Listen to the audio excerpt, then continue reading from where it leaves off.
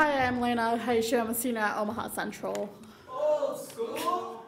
This is called Unloving Myself, an Addict. It is not hard to love an addict. It is no more difficult to love an addict than anyone else. It is no worse to watch a loved one fight an addiction than rather to have one. It is too easy to get addicted to something, but it is not hard to love someone with an addiction. My addiction is an abusive ex-girlfriend lying on the couch when I get home.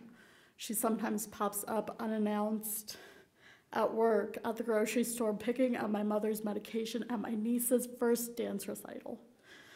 She does not know the definition of unrequited. She does know the bottom of the absinthe and vodka bottles and the shot glasses and the bare bones wallet too well. Not good enough, never good.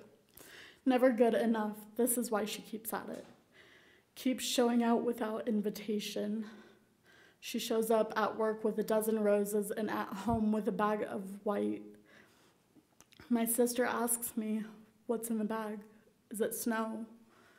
The question reminds me that she has been there since the beginning. The addiction has.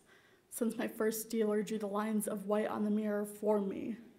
Since my first high school dance where I learned how to let the flame waltz between my fingertips. She has always been there. It was never hard to love her. That was never the issue. I didn't really love her, you know. I loved the rush of adrenaline on my already racing heartbeat. Do you remember how bad it got? There was a constant tag team version of this game of I can't quit today, can you? We had the too many occasions of, okay, this is the last one, the last time, I promise. But there were so many last times that I lost count. And I knew it was never the last time until the actual last time showed up. How was I supposed to say goodbye to my only constant?